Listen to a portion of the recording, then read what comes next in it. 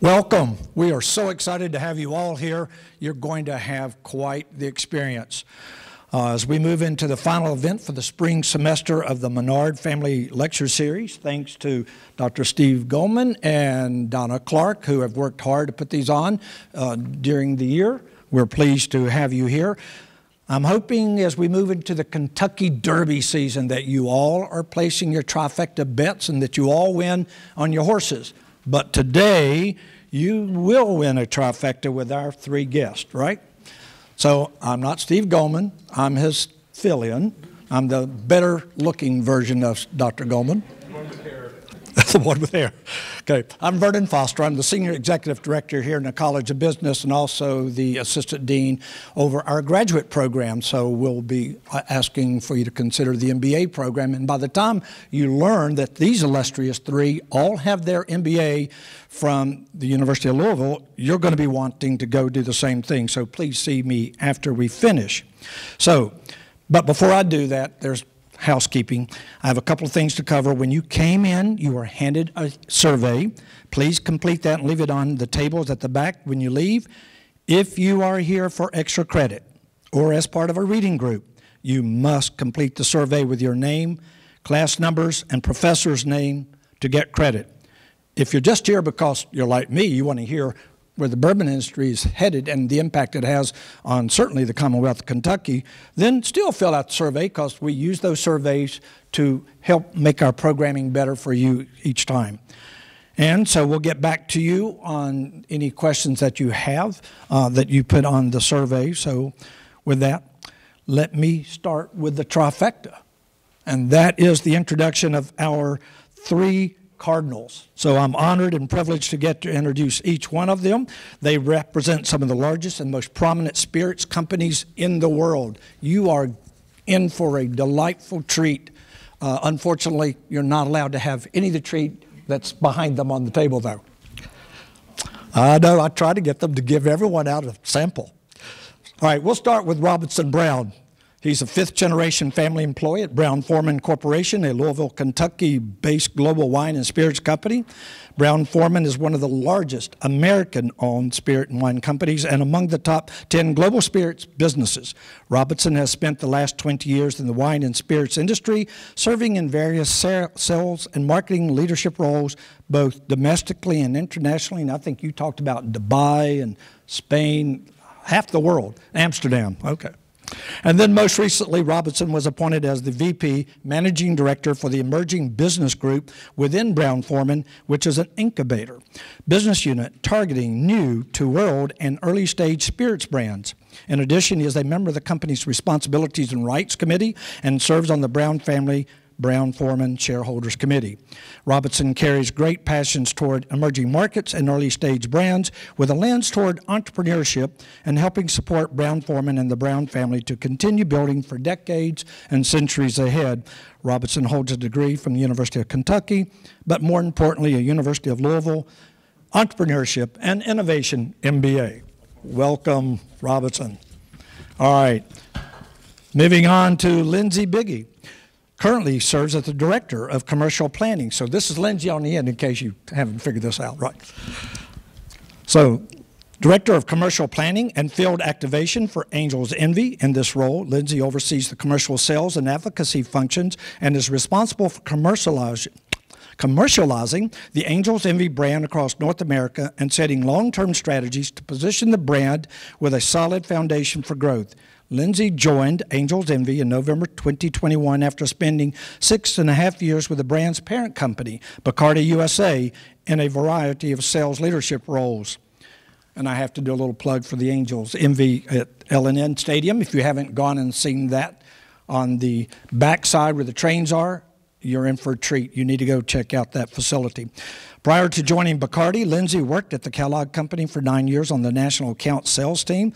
Lynsey is the president and co-founder of the Fight Foundation, a local charity she started alongside her husband to raise awareness and funding for childhood cancer research. Ask her why. She earned a bachelor's degree in business administration from Xavier University and a professional MBA from the Cardinals. University of Louisville, a born and raised Kentuckian, Lynsey lives just south of Louisville with her husband and her 2 one-year-old puppies, Luna and Molly. Welcome, Lynsey. Got to get the Cardinals in. Are you not Cardinals? All of you not Cardinals? Well, then you need to see me because we need to convert you. And then, of course, Ricardo Delgado. Ricardo is currently the maturation director for JBBD Company at Beam Suntory. He started his career in Beam Suntory in 2007, working for Casa Salsa as a distillery process engineer, working to improve processes, efficiencies, and mapping the distillation process.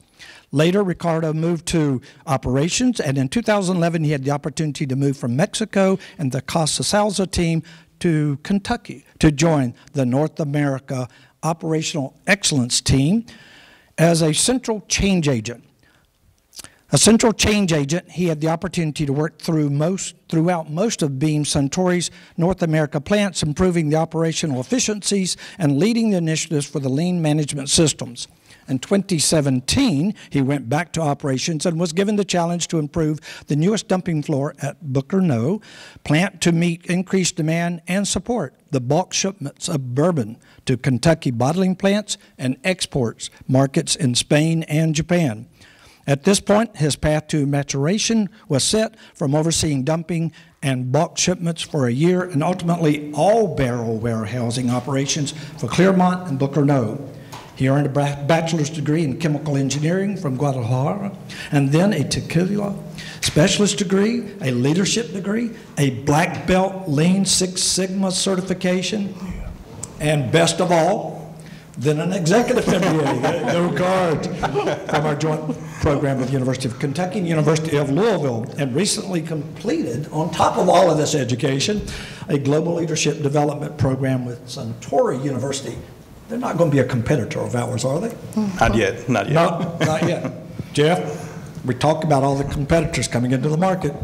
Ricardo lives in Bardstown, Kentucky with his wife from 15 years, Eva, and 2 children, Diana and Eric. He enjoys traveling, reading, coaching his children's sports, and grilling, and maybe some distilled spirits, let's hope.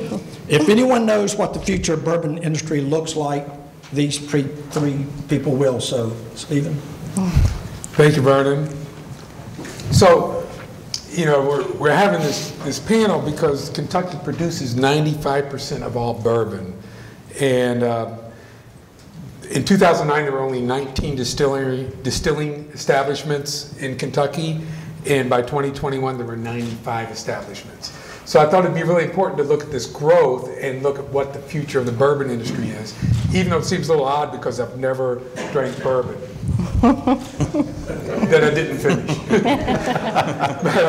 So I'm going to ask each of them to talk a little bit about what their outlook is for the bourbon industry in the future, and then ask a few more questions, and we'll talk for a while, and then we'll have questions from the audience. So whoever wants to start, I'm fine. What's your outlook, or your company's outlook for the industry, and talk a little bit about your company. Lynsey, you want to start? We'll get started, sure. So as Vernon said, I work for Angel's Envy. Our distillery and brand home is in downtown Louisville. We were the first fully functioning distillery in a post-prohibition era in downtown Louisville, so very excited to lead the revitalization of Whiskey Row. I think the future of bourbon cannot be understated how bright it is. Obviously, with an aged product, you have to do planning well in advance, and we were just looking at our strat plan through the year 2050 and planning just how much liquid we need to produce and start to mature in order to meet the demand that is just going to continue to rise for the future.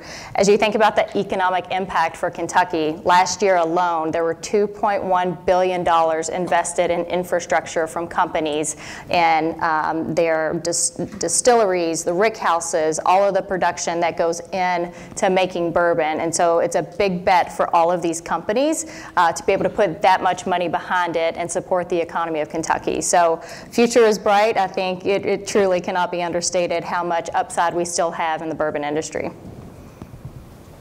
Okay. Yeah, Ricardo Delgado, so work for Beam Suntory. Like Lynsey saying, the growth of bourbon is tremendous.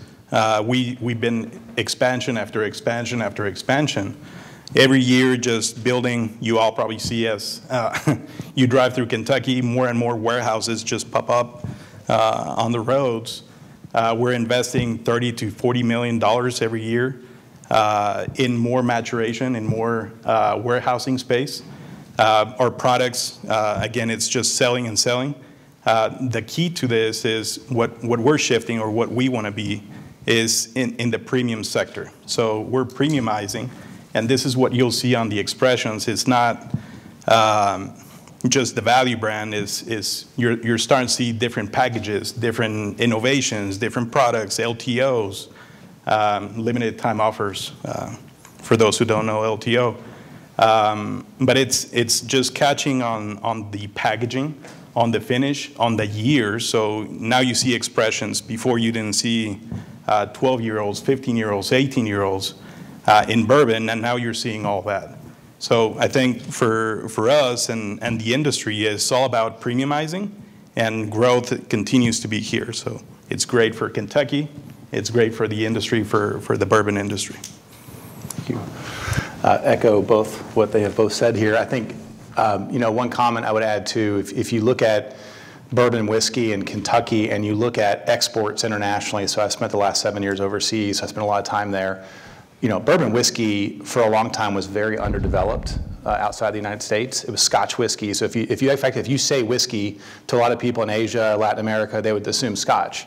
And so we have worked as an industry very hard on both education and also getting, I would say, legal drinking age younger consumers, as they're on their spirits journey across the world.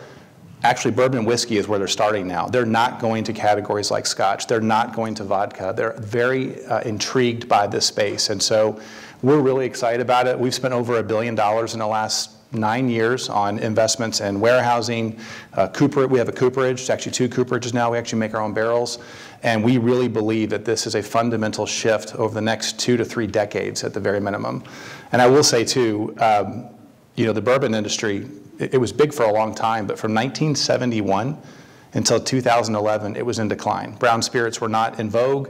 White spirits were very popular. And we believe, just starting to see a substantial foundation for growth, but not just in the US, all over the world. So what's the demographics that's driving this growth? I always had this hypothesis. It was the old people like me, we don't want to drink beer anymore, so we're spending more money on bourbon, but I'm not sure that's the case. I think it's certainly trending in a different direction. First of all, from a gender perspective, more females and women are getting into the bourbon industry and the category, learning more about it. I think younger as well, trending. And so I think between those two things, women and a younger generation, it's certainly shifting the dynamics of what we've been used to. Feel free to add on if you all see. Yeah, I think for all of it, there's different expressions. There's products for everyone. You have the lower proofs that are more enticing for younger, for women, for if you don't like the strong spirit. But there's also the expressions that are 120 proof that is also kind of leading towards that other population that would like a stronger, more body in the spirit. And then you have all the flavoring, so everything, cocktails and all the expressions that are pretty much suitable for a very broad consumer base. Yeah, and I can add just, and you just touched on this too. So first with Gen Z and millennials in general, alcohol consumption is down versus Gen X.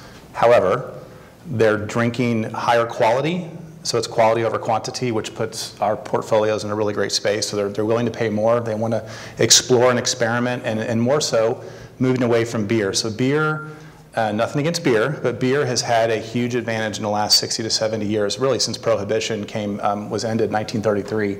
They were the market share leader of total beverage alcohol. This year was the first year, I think in recorded history, that spirits in the United States has overtaken beer. And in particular, it is coming from bourbon whiskey and tequila. We won't talk about tequila today. So, but for Gen Z and millennials in particular, lower alcohol content and no low as well, that's a really popular trend right now. And so there's different ways that we're able to engage with different drinkers on their journey, whether they're having an opportunity to try something that's higher proof, lower proof, and somewhere in between. So you'll see a lot of innovation in that space in the years ahead. Yeah, so what are these innovations? What are the new types of product that you guys are coming out with? We'll go with this. We'll start on. Okay, yeah, I'm happy to start. So let me touch on a space that's not us first. Heineken beer. We've all heard of Heineken, right? They came out. They were one of the first to actually introduce a zero alcohol beer. It was about 5 years ago. It is now close to 15% of their global sales. And so they were an excellent, they established that there is a hunger and a desire for people who still drink alcohol, but in many occasions when they're going out, maybe they want to have one drink. They don't want to have two or three. And so it gave them the opportunity to be able to exchange, both, I'll say, full strength products with something that has either completely is devoid of alcohol or at a lower space.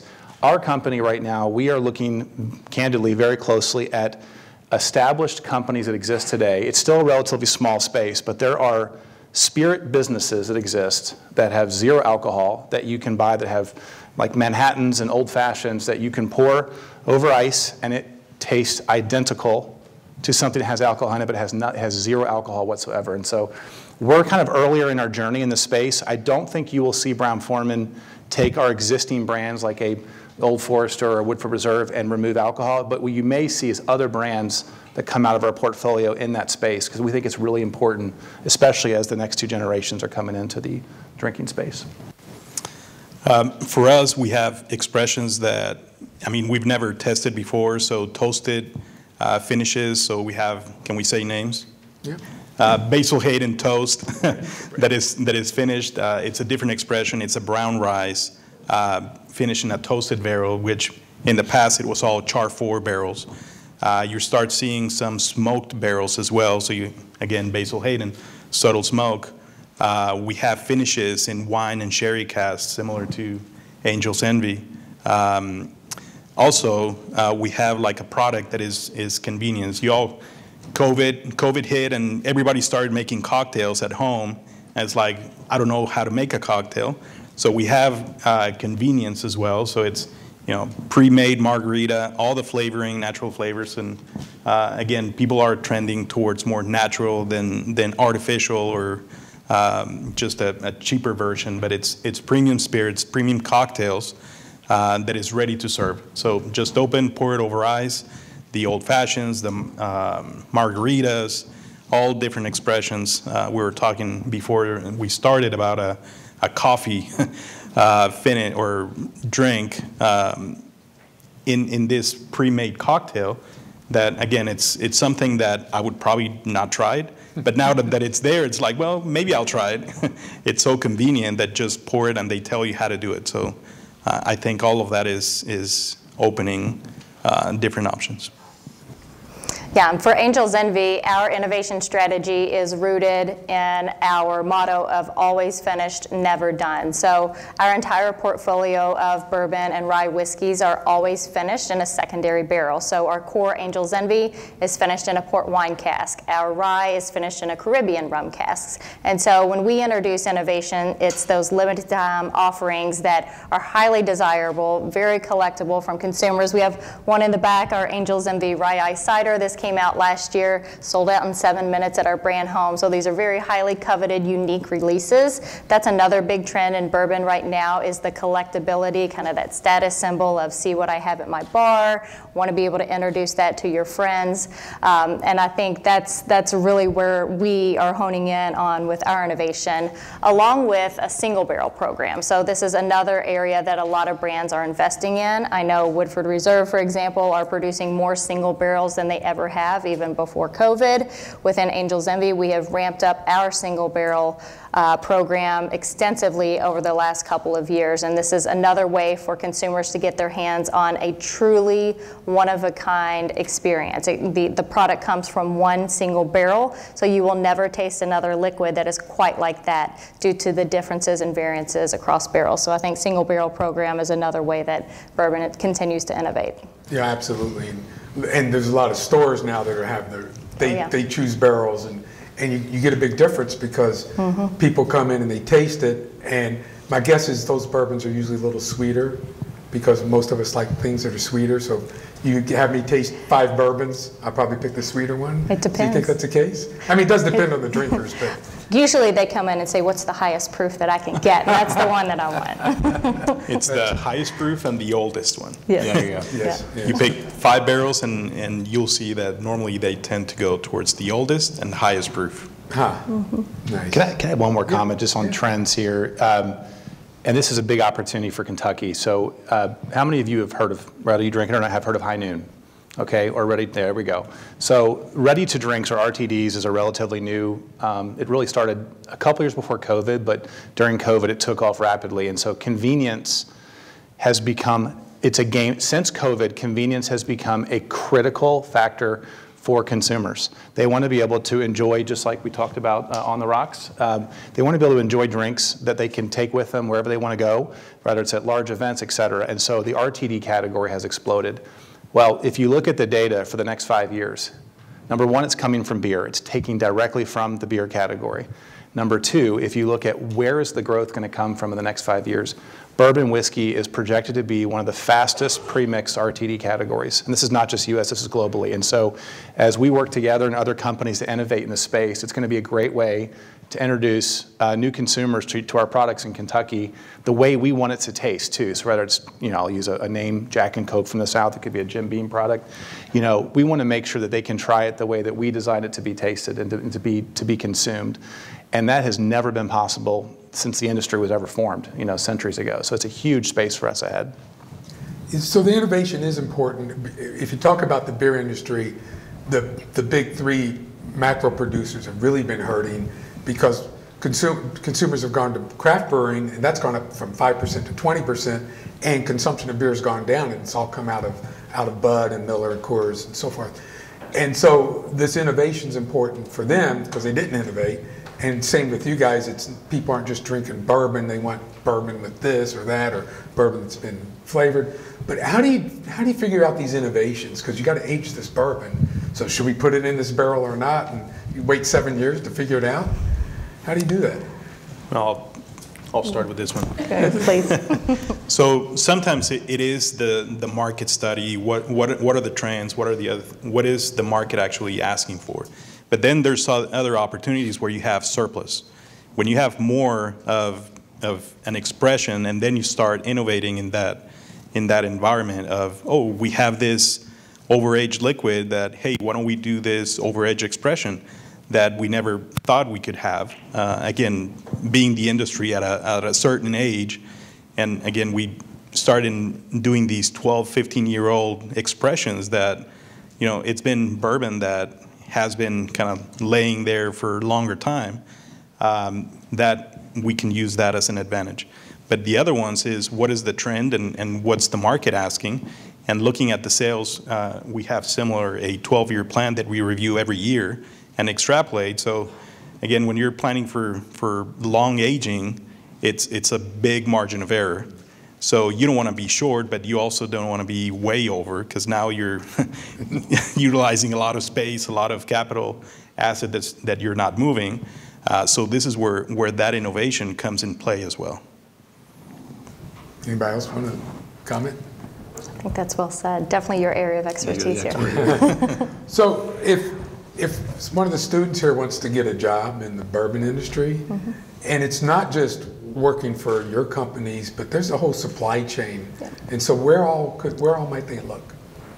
So I can speak to this from a sales perspective if you wanted to get in the industry on that side of the business. So if you're not familiar with it, all alcohol goes through a 3-tier system. And this was something that was put in place by the government after Prohibition. And suppliers sell to distributors who sell to retailers. So technically, we don't directly sell any of our product to a Kroger or a Total Wine store. Everything goes through that distributor network. So it's very important to know that nuance within the industry, because that's another level of jobs that are out there, and a great place to get started in the industry. Our Southern Glazers Wine and Spirits is our distributor across the country.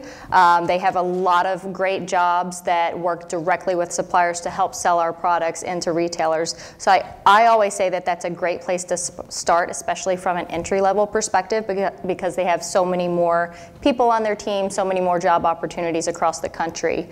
Otherwise, I would say learn as much as you can. Being here in this room is a great place to start, soaking up the knowledge from people who've been in the business. Network. I never pass up the opportunity to talk to a student or anyone who's interested in getting into the business and giving them my advice to help them get there. So I think network, just do some job searching, see what opportunities are out there, but don't neglect the three-tier system with both the distributor and the supplier side as well. I can touch on, I'll hit on finance and marketing, I think. So for any of you that are studying any of those disciplines, first off, the marketing function has dramatically revolutionized in the last 5 to 6 years. And so we used to reference part of marketing as, quote, digital marketing. That's all marketing is at this point in terms of a lot of the how, in terms of what we're speaking to consumers. And this has actually made us, candidly, looking at younger, just recently graduated students who've focused in that area that we want to be able to bring on, who frankly live in the space of the consumers that we're talking to. And it's still pretty new for Brown-Forman. I mean, we've caught up a lot. COVID actually had us catch up a lot faster, I think, for a lot of companies. But I would encourage you all, if there's interest there, we have internships every single summer. We have internships at times during semesters that you can do through this, I think in some cases through this program here. But it's something you can go straight into. And then from a finance side especially, and I'll just speak for Brown-Forman, you know, we joke we're a brand company, but I feel like we're more of a finance company at heart, to be frank with you. And we really value bringing in leaders who can come in and grow. And we have a lot of University of Louisville graduates that work for the company that have come in that space. And then the one thing I'll say that actually will open doors for you too. So if you come in through marketing, you come in through finance or through commercial, we move people around a lot. So I'm an example of this. You may find you enjoy one area, but then you grow in leadership, and then all of a sudden you move into a completely different function in your life 5-7 years into working at the company. And we really value kind of cross-functional experience as you grow in your career. Yeah, definitely. I'll talk about the brands and the heritage that we have. We have industries that are 200 years old or more, 100 years old. But when you look in supply chain, we have projects, we call them seed to sip. So from grain to sip. And then our partners, we don't have cooperages, but as we partner with the cooperage side, it's from acorn to sip. So in order to have a oak tree that is a white oak, in order to make barrels, you have to grow 60 to 100 years. And we only get, on average, like 3 barrels per oak tree. So you can imagine how massive the forestry, sustainability, and the cooperage side. If you look at the next container, the glass industry, it's another massive industry that is more than 100 years old, and everything that goes with it. And those are just the containers to hold the great liquids that we have behind us. And then all the operation supply chain is just unlimited. As well, my experience, you know, I started in engineering, went to continuous improvement operations. It just opens up a lot. Also, with all the products that we have, international and global is the limit. One thing you mentioned was digital transformation. I think that's also key. That everything is through your cell phone. All the applications, you want to look at a product, go online, download this app, download that app. So digital transformation is going to be key for the future. So I know there's some challenges in the bourbon industry, and I know during COVID, at least for the whiskey in Europe, they were having problems finding bottles. And I don't know if you guys experienced that problem also, but is there a problem there? And also with barrels, given the increased demand for bourbon, is it hard to get barrels because there's not enough trees? Anybody want to hit on that? Touch on the bottles part. Do you want to do? Yeah, go ahead. I'll just say, I think, look, as you all know, when supply chain became an issue for pretty much all companies around the world, you had issues where China would have a bunch of containers sitting in one space, but it wasn't coming to the U.S., and we would literally have, at least in our company, we would have issues where we'd have an extra 3 to 4 months before we could get something shipped internationally or even domestically, where there's issues with train and rail systems. You couldn't get, there wasn't enough truck drivers. I mean, it was just happening all at once. In glass in particular, Brown-Forman learned a lot in the last 3 or 4 years. You know, we have long-term partnerships with glass makers. I won't name their names. They're wonderful. But we were over-indexed on one partner. And it was a major mistake. So you talk about risk management. You talk about trying to diversify and have suppliers that you work with. We were not diversified. And so in the case, and I'll use Jack Daniel's as an example, a big global brand, we had issues, and I was over these countries. We would be out of stock for 3 or 4 months on the shelf because of the fact that we were in a situation where we were not able to get enough glass to meet demand. And so a learning for us, and you talk about agility, we quickly were able to reprioritize and diversify, having glass that's in Europe, glass that's in the United States. We even shifted bottling lines from just in Lynchburg, Tennessee. We have bottling now actually over in the UK. It's still all made in Lynchburg, but those were big taboos for our company. Like, you would never even talk about something like that 5 years ago. And what has happened since COVID is, I think we're all thinking differently now about how to make sure that we can get our inventory and our goods to the consumer at the right time, at the right moment. And so that was a big learning for us. And by the way, at a time when I think many of you may know, when everyone was at home, demand was increasing actually for spirits. It wasn't going down. So it was an unusual time for trying to predict how to meet the need. Yeah, a little bit on the glass, we experienced exactly the same thing. We started shifting from glass to PET. Again, during COVID, it was a massive learning. You know, bars, restaurants are closed, so their expression is like a liter bottle, $7.50. What we started seeing tremendous growth was in the 1.75. So we were not ready for that. And again, we started sourcing different plants and just to try to get the glass and be able to meet this demand. But yeah, we all thought it was going to come down, but it was actually in a growth. But just it shifted from sizes, from smaller sizes to bigger sizes. Luckily, on the barrel side, there's a lot of work. It's tremendous because I didn't know all of this, and when I first that was one of my first questions: is it sustainable to the growth that we have? And the answer was yes. So far. So the answer was yes, and there's organizations that have been working on this for more than 50 years. So we see this growth right now, but they've been working on this for a long, long time. Talking about career opportunities in forestry and sustainability of our brands and products. The forestry side, all this work and sourcing different forests and actually maintaining the forest to a certain species is something I didn't know, that you can dedicate certain acreage to say, okay, we want white oak, so you pretty much trim all the other species to kind of make sure that populates. So again, it's tremendous work that has been done there, and I think we're in a good spot for the years to come. Yeah, I would echo the exact same thing on glass. I'm glad to hear we're not the only ones that was a challenge. I know last year when we were looking at our sales forecast for the upcoming fiscal year, and I'm meeting with the production director, and I said, this is the volume we need. Can you all deliver that? And they said the only risk to the plan is glass. If we can't get our glass in, otherwise from a production standpoint, we have the liquid, we have the bottling line capacity, we have the people in place, but it was just glass. And so I think that seems to be an industry challenge during COVID and continuing forward a little bit, but seems to be getting to be in a much better spot nowadays.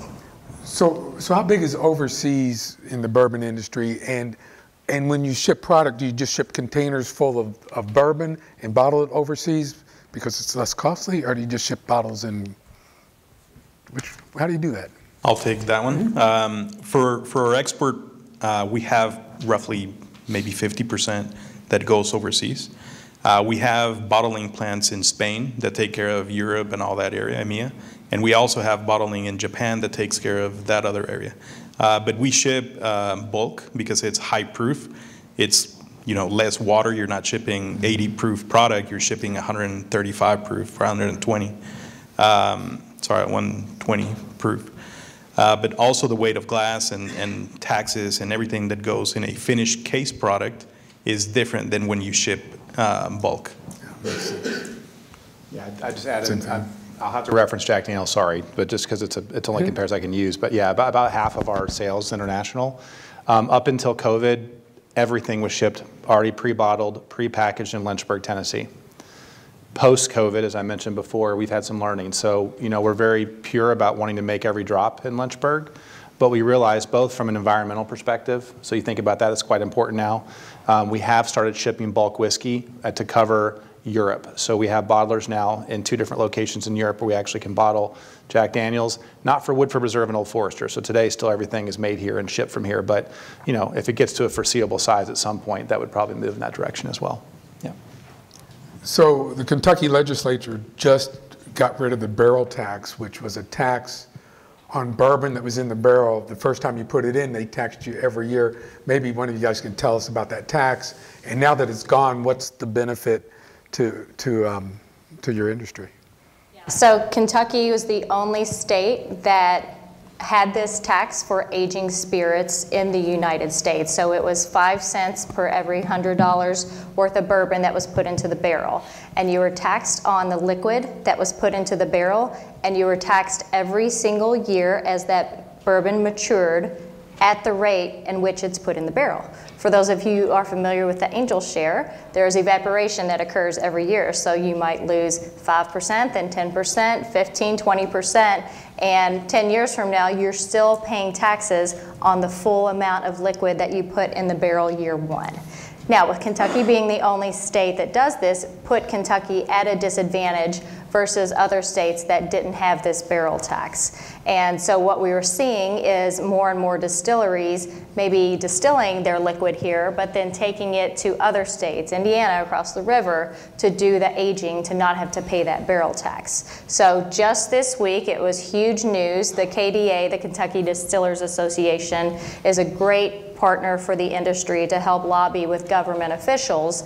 They were able to help us pass a removal of the barrel tax. Now, this won't happen immediately. It will happen over the course of 20 years. But what that means is that that will be more dollars that suppliers and distillers can put back into investing in Kentucky. More rickhouses, more distilleries, more brand home visitor expansions, because they won't have that barrel tax, which was millions and millions of dollars across the industry. So big win for the industry, and I think it's going to have positive repercussions to help continue to solidify bourbon as Kentucky as the bourbon capital of the world. What's that? I'm just going to say we have over 3 million barrels in storage. So Yes. it's great. Yeah, it's a lot of money. Yeah. What are some of the new innovations, and are there any innovations in aging? I know there's some engineering students. I had a bourbon barrel, and they borrowed it from me. I guess I'm not going to get it back, but they're trying to come up with some sort of engineering way to maybe age the bourbon more quickly. And if that technology came along, do you think people would say, oh, this is fine? Or would they revolt like they did when Woodford Reserve watered down their bourbon by like 1 or 2%? You want to go? You want to go? I'll go. I think the expression here is, well, why don't you go on? Let me get my thoughts back. Let me go back about 10 years, if that's okay first. So Woodford Reserve was one of the first that did something called cycling of barrels. And so if you go into our warehouses, so a normal warehouse, okay, I'll just use in Kentucky anywhere, it gets hot in the summers and it's cold in the winters. And so the liquid, it goes in a lot into the barrel. That's where you get all your flavor. You get a lot of the texture, the color comes from the barrel itself. Well, in the summer, you're getting lots of aging, okay? And especially if you're up on a top floor, 5th, 6th story, it could be 115 degrees up there. It might be 60, 65 degrees on the first floor. What we did is we wanted to be able to make our aging process more efficient. So we started to actually put steam into the warehouses at Woodford Reserve. So if you go in there now, it's a constant temperature all year round. And the reason is we wanted to be able to actually more scientifically measure the impact of the aging. It also lets you, frankly, if you want to speed up aging, you can do that. If you want to slow it down, you can do that. It's extremely expensive, by the way. I just want to say from an electricity perspective. But it gives us more control over that. And so that was one step.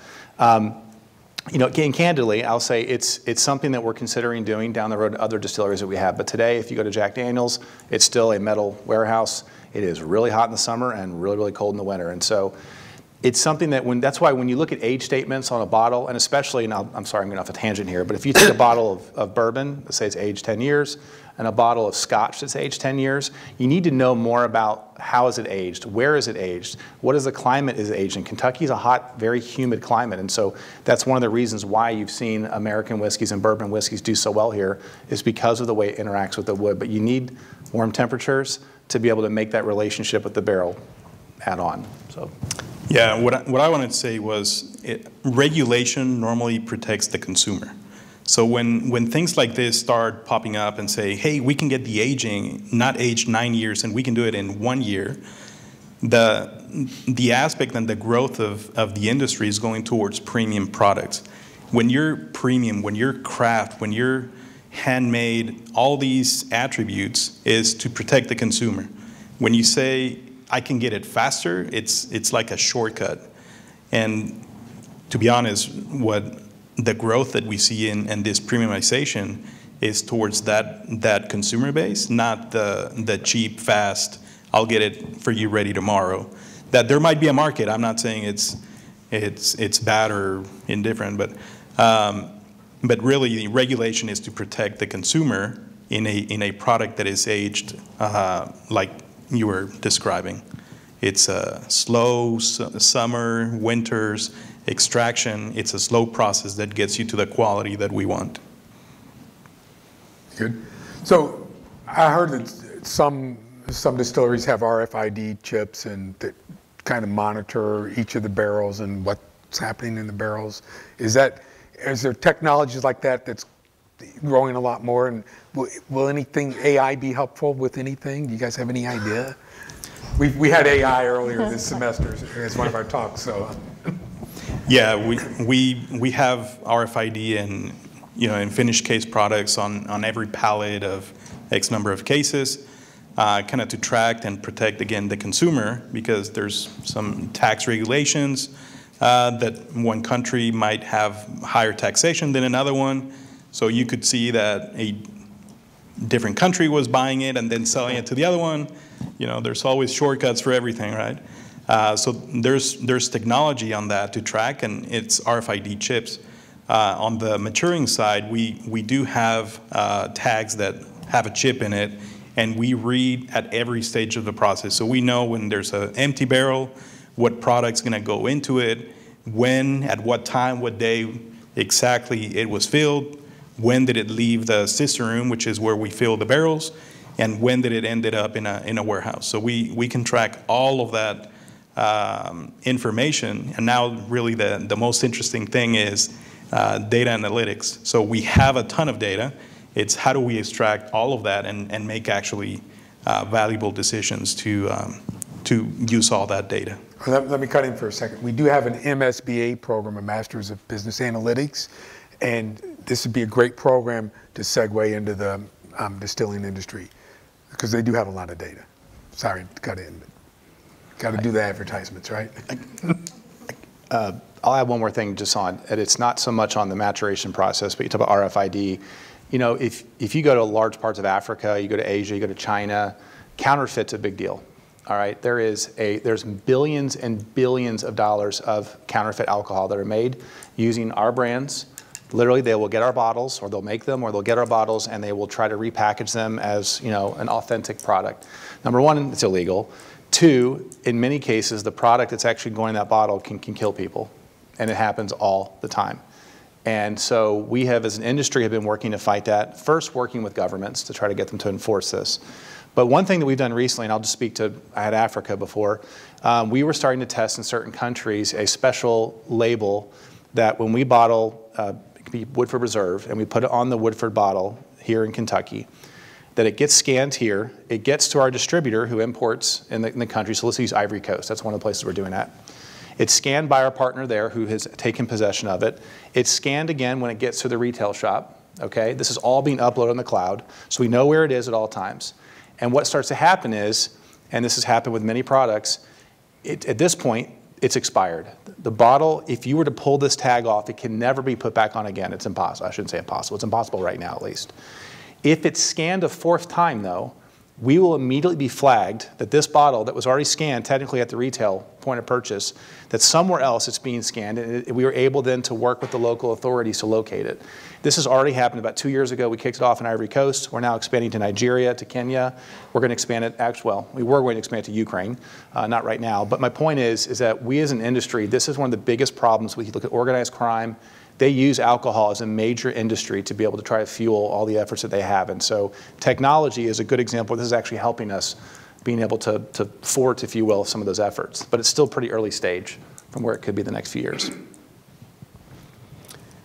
Okay, I think I'm pretty much tasked out. So why don't we open this up to anybody in the audience have any questions?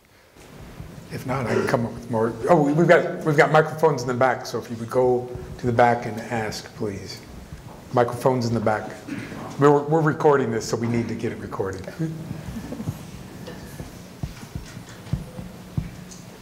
Hey, good evening. Thank you all for being here. I'm Calvin Barker with Truist Bank, and one of the questions that we do a lot of financing in the spirit space, and one of the questions we're continually asking is, you know, what's the trajectory? Where's it going, right? There's a lot, every day or not every day, but about every week we see an announcement of a new distillery, new capacity expansion.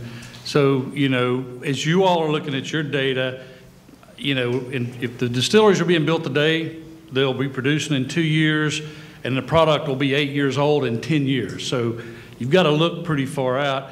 So what do your projections tell you? Can all this capacity that's coming online be absorbed, or do you think there's trajectory even beyond that? And what's the keys to being able to absorb it? Who wants to start? I can start if you want. I mean, I'm going to take, if you don't mind, just because I'm not as close to the domestic trends anymore of the U.S., although I know they're still strong. But I'll say it again, bourbon whiskey is extremely underdeveloped internationally. And so if you look at, and I'll just use a stat for Brown-Forman, our largest competitor was Johnnie Walker Black Label. And Johnnie Walker had a 50-year head start against our brand all over the world. Okay, so 2 generations of drinkers were drinking Scotch whiskey. They already had a palate for it. They were not into American whiskey as much. And so you look at that brand, and 70% of its global sales was done in emerging markets. 18% of our global sales were done there. Now you look at where all the growth internationally is, emerging markets, China, India, et cetera. That's where a big part of the growth is coming from, Africa as well.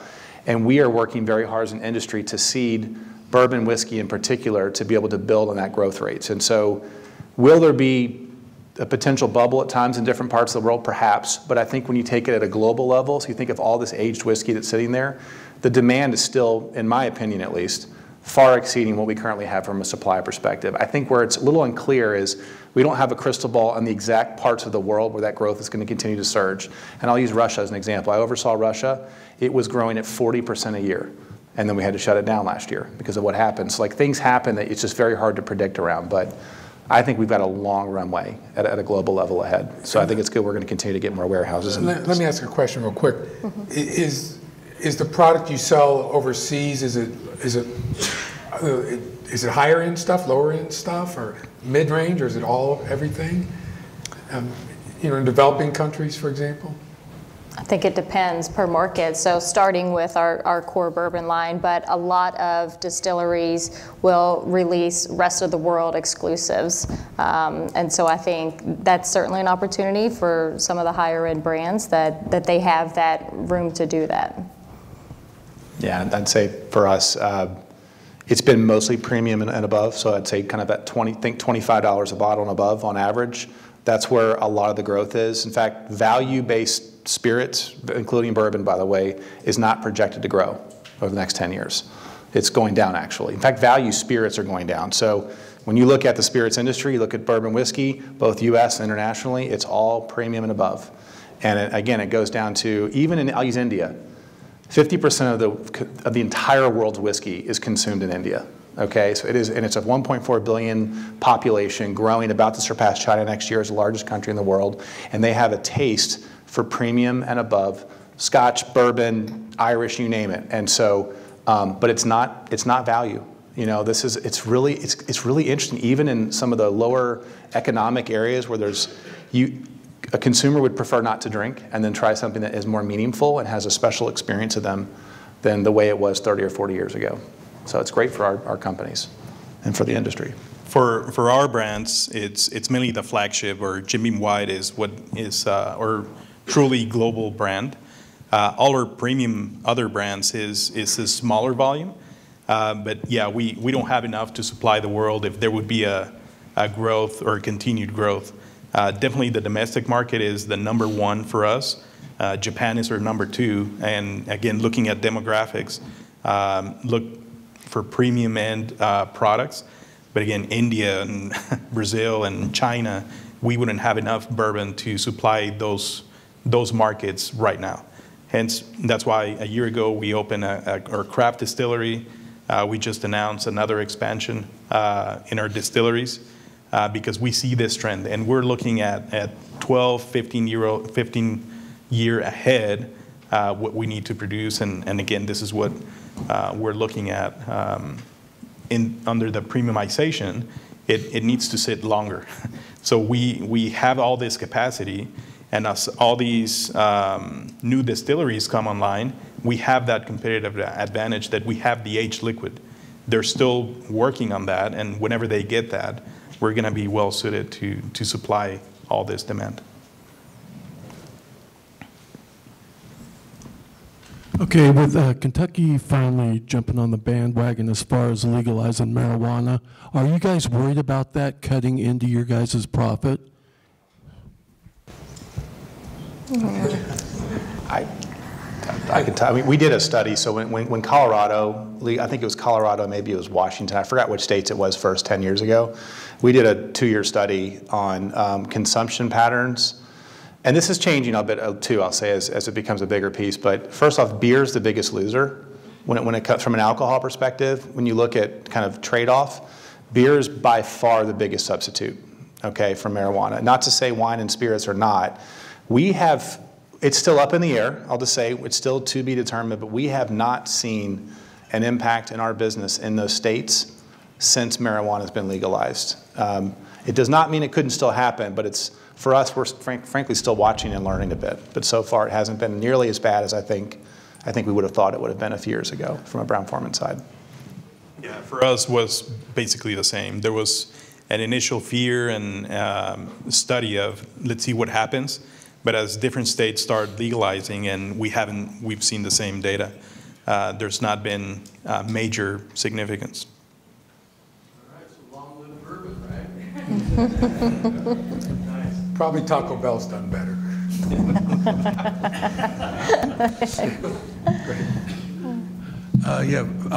First of all, I want to thank you guys for being here. This is really very informative. Appreciate you coming to tell us about bourbon. And Robinson, I want to encourage you to get those people in Latin America. When they go down there 3 or 4 times a year, all they get is Jack Daniels. Could you get some of your other brands down there? I'm on it.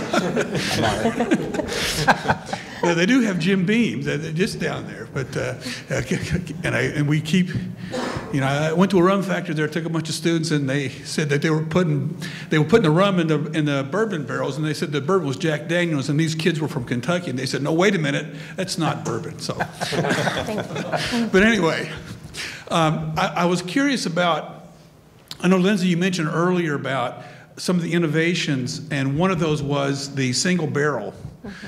And you're right. I mean, it does taste different, and it's a premium, but at the same time, it does taste different. So you won't get that same. I go out and buy that single barrel bottle, and then the next time I buy one, it's not the same. Mm-hmm. I might be disappointed. But since it is innovation, mm-hmm. and I'm sure that's what you are after, I'm curious about, because as Robinson, you said, international market is really where you're going, because that's where all the money is. Do you have to use the innovation that we would use here overseas, or can you still sort of rely on what you were doing before when you take your product overseas? You have more experience with the international I'll pay a piece. compliment to Beam Suntory, if I can, for a minute. So when Suntory Holdings acquired Jim Beam, Beam Holdings, Japan obviously is where their headquarters is. And the bourbon industry was in decline there. So let me start by saying that. It was a big, big business, but a trend that was really big in Japan that their company in particular jumped on was the highball. So it was a style of consumption that you weren't going to see necessarily in the US or in different parts of the world. And that has actually since then gone it's actually carried trends outside of Japan, so it hasn't always come out of the US. But I would still say, at least for our company, most of the trends on consumption, like in terms of consumption patterns and ways of drinking alcohol, they're coming from most, the big London, New York City, San Francisco, Sao Paulo. They're still coming from fairly well-developed cities, and then they're spreading. And what we're trying to do is learn from those trends and make sure that we can capitalize on it. So, yeah, definitely the number one market is the U.S. And this is where we have that expression of single barrel. And I understand your disappointment, so if you like a bottle, make sure you go back and buy all of them from the same batch.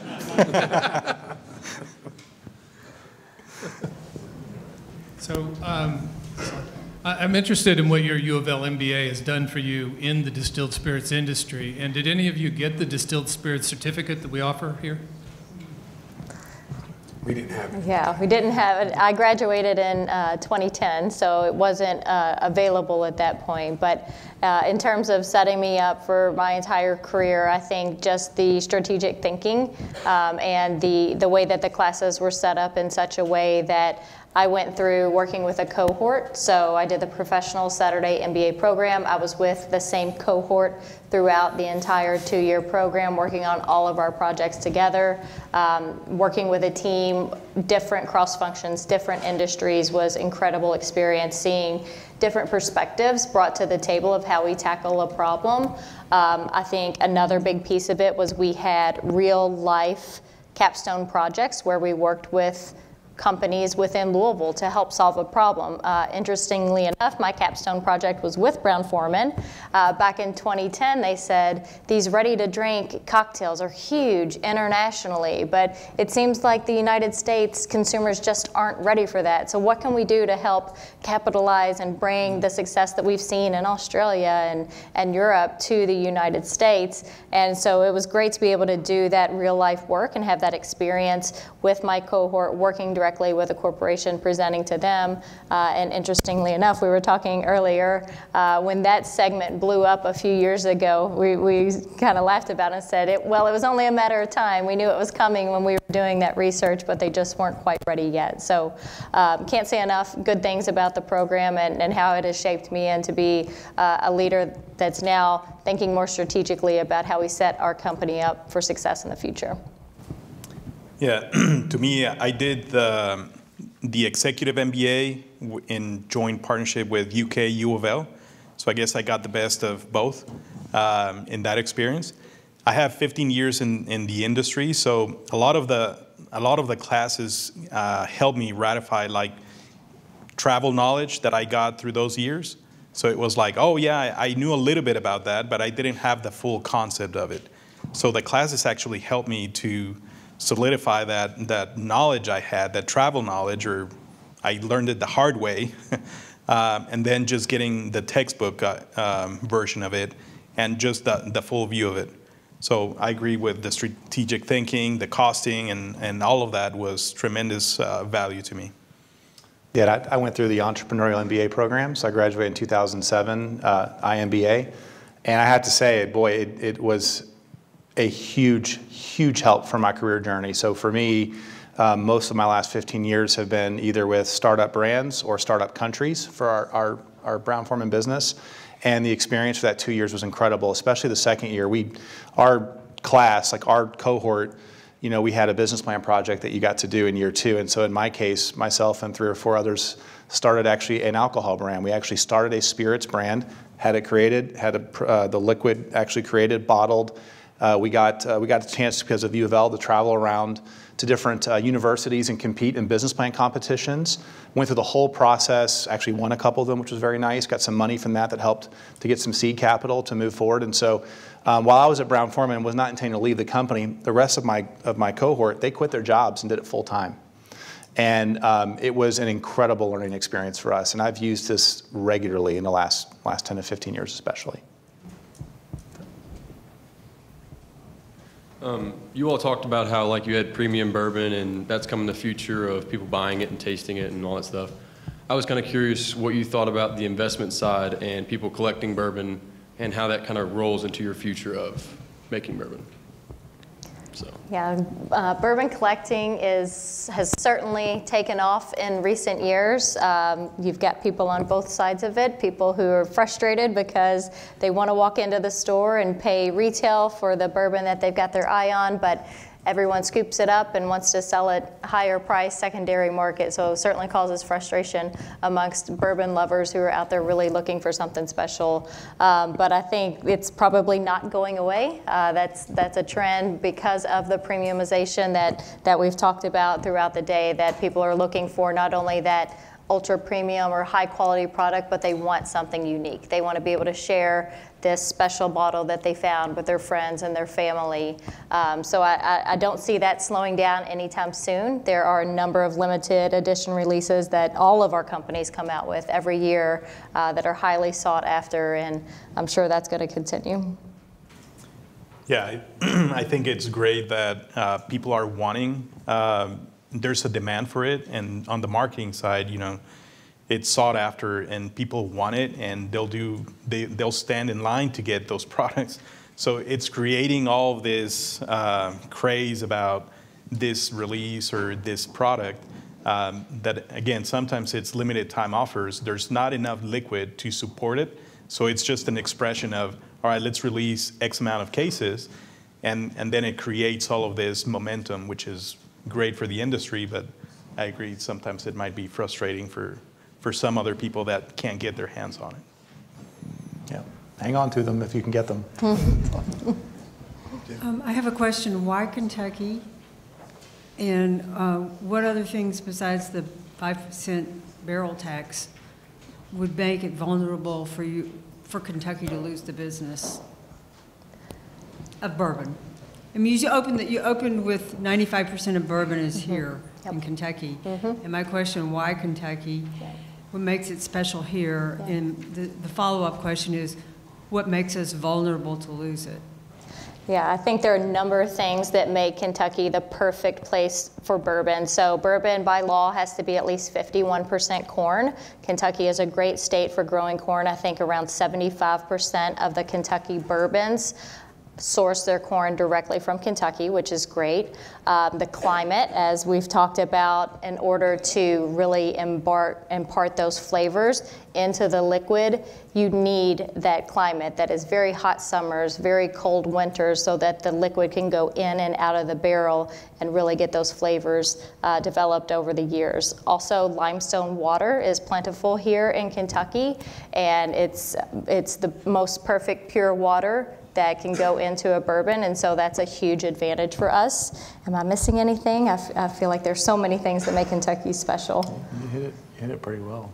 Yeah. I think I'd say the vulnerability of Kentucky. I mean, this act to remove this barrel tax is a great step forward. I mean, look, I would not be concerned about Kentucky not continuing to be the dominant place where bourbon was founded and where its history is.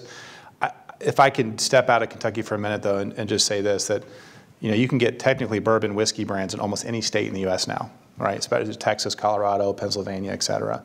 But when people hear the word bourbon, they think Kentucky, and for a reason, because the largest companies are based here, the oldest brands are based here, all the history is here.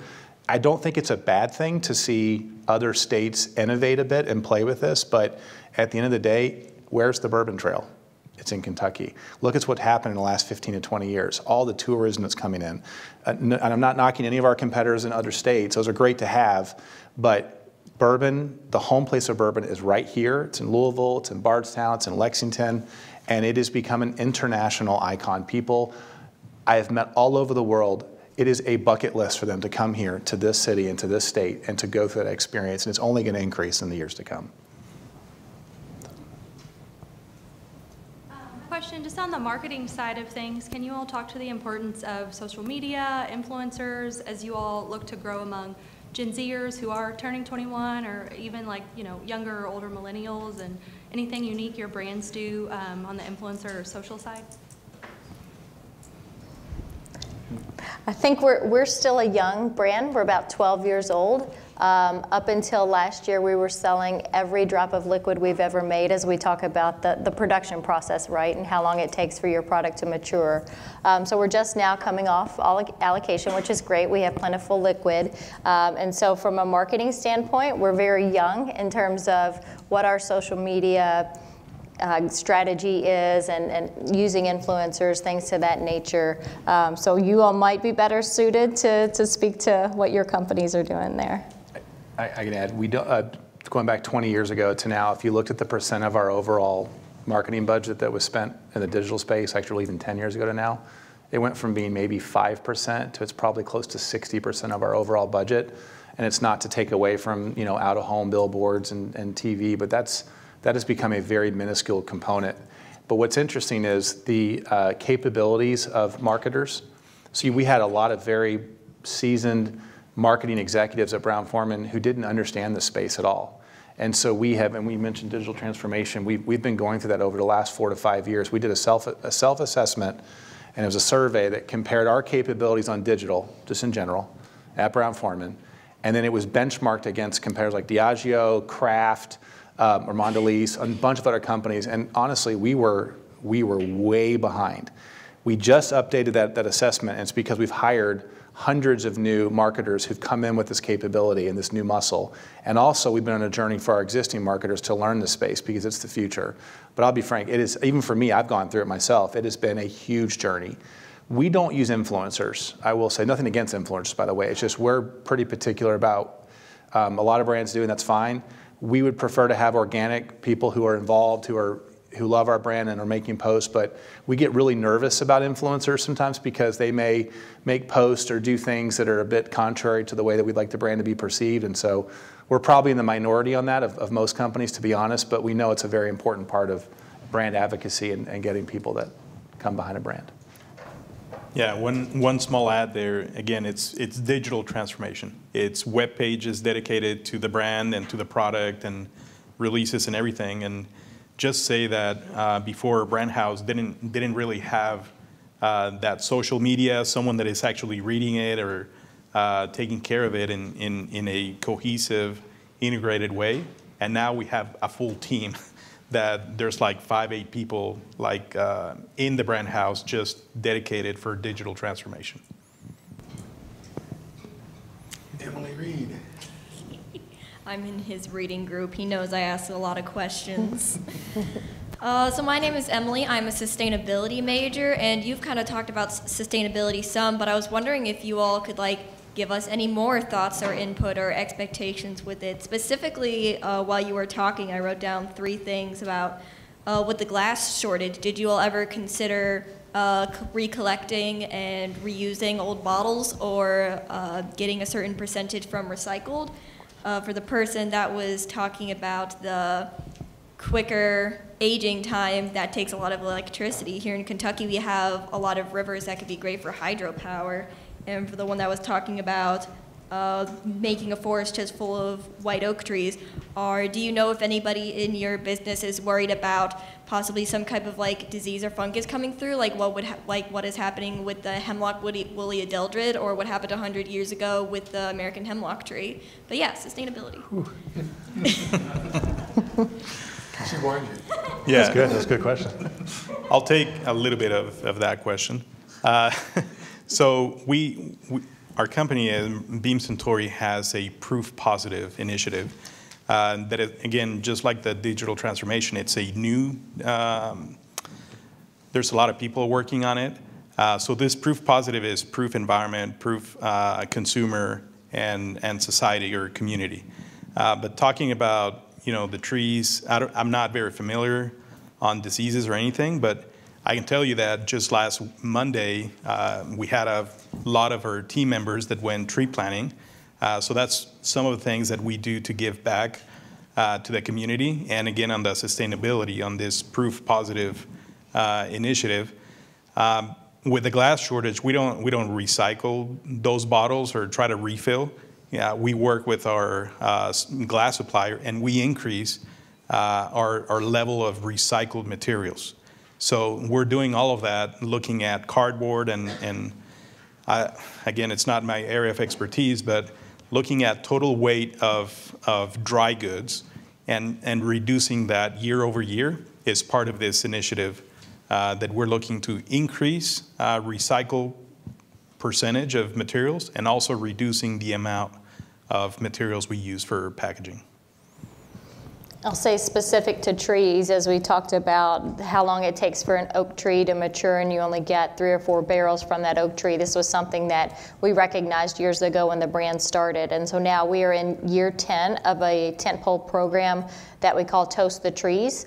And this directly, we work with trade and consumers on helping to protect the future of bourbon to ensure that we have enough barrels to continue to make our wonderful liquid in years to come. So every September during Bourbon Heritage Month, we lead this Toast of the Trees program. And through consumer engagement, we do hashtags and ways for them to participate and feel like they have a part in that, and planting new white oak trees within Kentucky and across the Midwest to help protect the future of bourbon and ensure that we have barrels for the future. Yeah, I can add, so as I mentioned before, we own our own cooperage. We've actually had a cooperage since the 1940s. So we have something called the White Oak Initiative that isn't just ours. We work with other partners on this, but since we buy directly, we literally work with the forest, with Ozarks and different areas of the U.S. to buy the wood to have our barrels made. And we've been doing this for probably 15 years now. We are replanting with them, with each tree that goes down effectively, and we're doing it for the whole industry. We know that every 25 years it's going to take at least that long to have a tree ready to be able to be harvested. And so this has been something that I think it's more of an industry-wide initiative, but since we are actually directly selling barrels to even our competitors, we are making sure that we're working with them to ensure that there's a sustainable forest that's going to continue to be able to provide the barrels and also protect the landscape there. So there are 10.3 million barrels stored in Kentucky. We have a population of 4.51 million. So it's about 2 barrels per person or 400 bottles per person. So do your part and make it $3.99 by going out and buying some bourbon. But we need to finish up here. So I want to thank Lynsey and Ricardo and Robinson for a great talk. And I've got a little gift for you somewhere here. And a bottle of bourbon? No. Let me see, Ricardo. Anyhow, so let's thank these guys. Give them a big round of applause.